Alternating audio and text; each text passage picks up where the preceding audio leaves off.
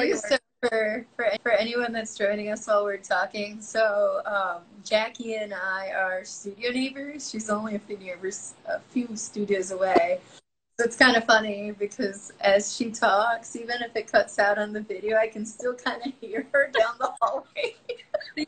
Still here. Still here. Hey, I can hear. Yeah, exactly. So it's like, oh, hey.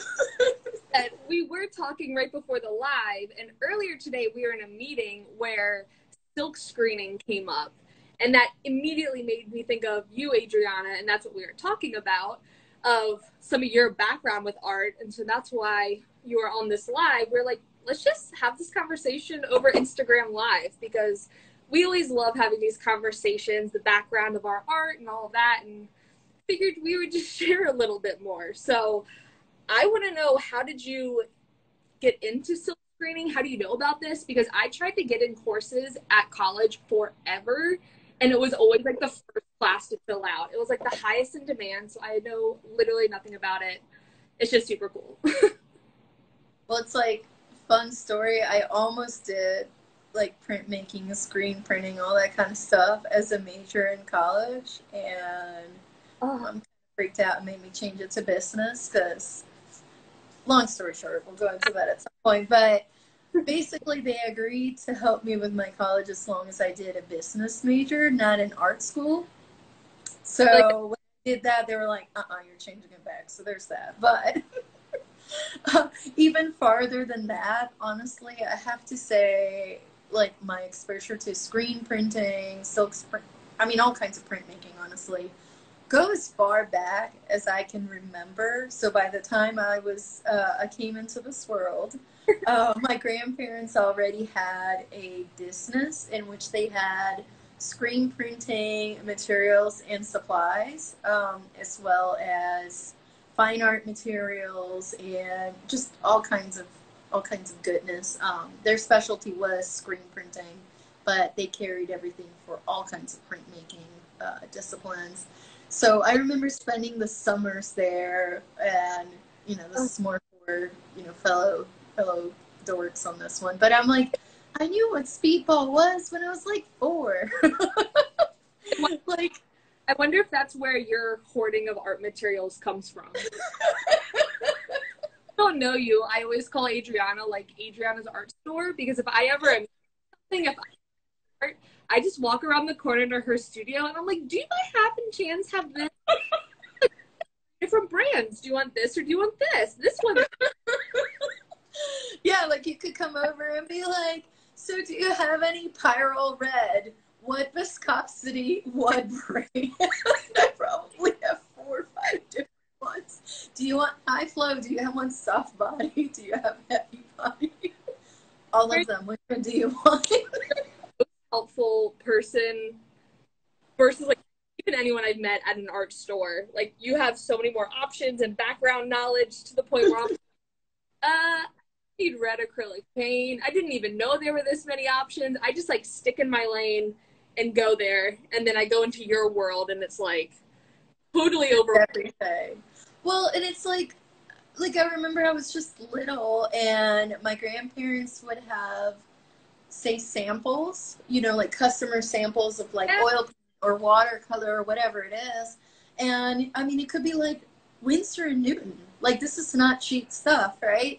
Yeah. And after a while, obviously, these samples are no longer viable for sale or even sample, or they choose not to carry it.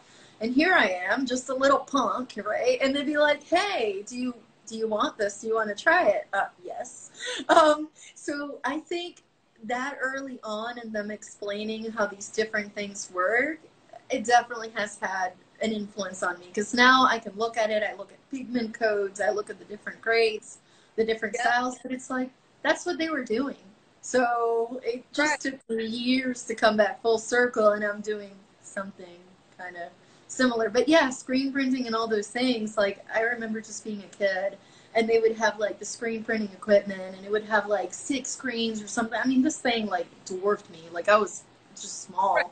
This thing's gigantic, and I'm like, ooh, and the dryers, and yeah, it was cool. I was really lucky, surrounded by art all the time.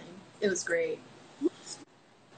I think you're saying all the different things, they were like expired or whatever, like still good, but then you could test it and experiment. And it's funny you mention that because so my paint, this is like maybe 10% of what Adriana has, but all of these colored pencils are actually old Prisma pencils from my dad's office.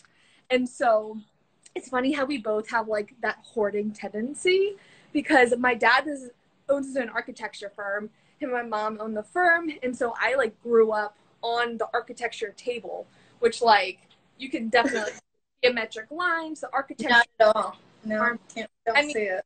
Yeah, very not structured over here. A huge influence for me, but it's funny, like material wise, because I guess it was like early 2000s that real conversion from doing all architecture drawings by hand, converting to like AutoCAD and computers. My dad had all of these like Prismacolor pencil, like half boxes that were filled. Some were like, okay, this pink was never used, but the blue was like this big from doing like sky renderings. So you'll see them. There's actually no blues. It's like every other color. Because they draw out these renderings by hand. And I was in elementary school, and so he was like, oh yeah, I have a few colored pencils. Like, do you want some? And he just brought home a few. And he was about to throw out these boxes of Prismacolor. Not Prismacolor. And even in like, I guess it was like middle school or elementary school, even then I was just like, I need to hoard everything. So I was like, I organized them just like they are now, like by color. I have on this table. And I was like, I'm literally still using them 20 years later. Thank goodness I had that. And like, that's what I did a lot of my artwork through college, especially in high school. That was like my main medium. So it's so funny how like both of our growing up influences are still fundamental to our work today. Yeah, like I remember my first box of Prismacolors. Like it was a black box and it was like 36. No, I think it was even more than that. It was a pretty big box. And I remember being like, glazy-eyed when they go like, do you want this? Like whenever you stay here for the summers. And I remember seeing this black box and it had like all the colors like in rainbow, like the picture of the pencils. And I remember trying them. I don't remember how old I was, 5, 6 years old. And I was used to Crayola at that point, the regular kid standard coloring pencil most kids have around that time, or Sargent or whatever it was. And once I tried that Prisma, which has a specific smell too, and like the smoothness of it and the coverage and I mean just the experience of it, I was like, I don't want my other coloring pencils. Like this is it. I know. Now, it's other things. Crazy. But those are Yeah, and especially I think when you're a kid, like having quote unquote like professional art supplies, it automatically like makes you take it more seriously and it elevates the experience. And no matter where you are in your art career too, when you do invest in nicer materials or really putting that effort in, you can feel like some materials you can get away with it, but especially with colored pencils, if that's going to be your main medium, like there's a huge difference. It's crazy. Yeah, and it's, I mean, even in the studio practice, I do incorporate some different types of, I mean, you wouldn't call them colored pencils exactly, although the shape and the concept of them is the same. Some of my favorites are oiled graphite, and I, do use them for work a lot. So they're water soluble, but they also resist acrylics. I mean, they're just different. They're made by Stabilo, I believe. But yeah, even in modern times, I think you're right. Like, kind of going back to a comment you made a few minutes ago, there's that moment of, as a kid, when you try professional or artist grade materials, it makes such a huge difference in your experience. Like, I get it. I mean, do you really want to give a 5-year-old like a $40 tube of paint? Probably not. But like at least getting them to experience some of the nicer quality stuff, not just the kiddie stuff. I mean, it's just a huge impact. It's the kind of thing where it's just like, I mean, some of the frustrations you would get, and I've heard this too with like musicians, for example, where they say when you grab an instrument, if you grab the kid one that's just a kind of not so great, it will affect your experience with it to the point that it may deter you from pursuing it unless Right. you're very tenacious, in which case you may stick with it anyways, right? And try to like Right. perfect whatever you have. But if you don't have that, yeah, definitely having like a nicer quality material could make a gigantic difference. I know it did for me. Like So like once you raise that bar trying to go under it, it's like I don't really want those tempera paints. Or also I've had acrylic. I think it's presented too. Like I even went to like some summer camps that focused on art where it was like basically materials, but just having it, the presentation of it and the experience of involving yourself in the process was elevated. So it's not even like you need to dive in all this money super young, but being like, okay, here's your one canvas and here are your brushes. And as my cousin, we talk about, you have to have marker respect and you have to make sure all of the markers have their and like he's like coloring. He's like, you need to have marker respect, and he like lines all of them up. It is so cute.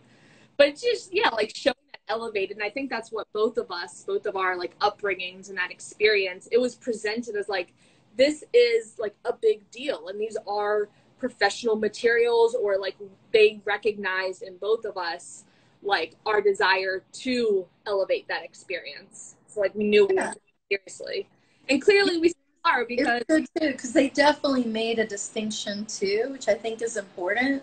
Like one of my earlier memories of art was, okay, all right, this was really bad. Something I really shouldn't have done. I didn't know any better. So I grabbed one of the watercolor sable brushes. I had no idea. Back then, it was about 75 US dollars. This is in the early 90s, so you can imagine how expensive this thing would be. And I grabbed it, and I was like, it's so soft. And I'm like going like this, just stroking my cheek with this soft. It's so soft. It was like real sable hair, like imported from England. I mean, this thing was like a big deal. It was like top of the line, but it had been like touching the brushes. And I was like, oh, this one's really soft, which now I know why, like watercolor, you know, depending how you use it. A lot of times they use very soft brushes. So here I'm walking around, and my grandpa was like, stop. Like, come here. And I mean, he was totally nice about it. The brush wasn't spoiled. Thank goodness, you know. But he very nicely explained the difference between like that brush and the brushes I was allowed to use. And I was given an entry-level artist grade one. So it was still leaps and bounds above the kids' ones. But yeah, he definitely made the distinction and made the time to say, like, look, this is why you can't have the $75 sample brush. But oh here's my a $5 brush, you know, that you can use, and it's okay. So I'm glad they made that distinction. I'm sure they did for you as well, to basically say, here is the ground. Here's what you're allowed to use. You can experience something nicer than just the kiddie level, but still. yes, I'm trying to remember. I'm trying to find it. I have a tool. This, Uh-oh. Uh-oh. Do tell. so in very architect fashion, I think my dad gave me this when I was probably middle school or so. And again, I was like doing the office, and he wanted me to like have a straight edge, but he made like a Uh-oh. very big deal of like you have to take care. You can't bend it. You can't like scratch it up because again, they were like doing things by hand. So maybe it was like elementary school at that point. And like if this line was like if there was a like dent in it, they had to buy a completely new one because you can't have like a dent in a wall. And they Yeah. were I remember I like put backpack for like a week and it got all banged up and I was like using it all the time.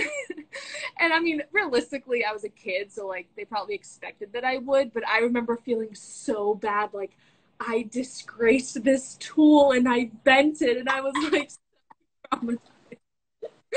I still have it. I mean, and it works fine for what I need it for. I'm not doing sketches with it, but it's so funny. Every time I look at it, I'm like, man, you gotta respect the tools. You gotta respect the You tools. do have to respect the tools. Like, seriously. I know. Oh, speaking of, I have paint that is drying on this that I need to get to.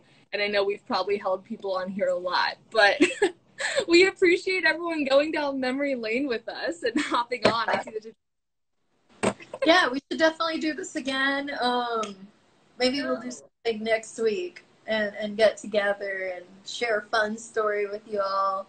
And yeah, if you have any suggestions too, just send us a DM and maybe we'll just pop on a few minutes and say hello, share some fun anecdotes, and then we'll be on our way.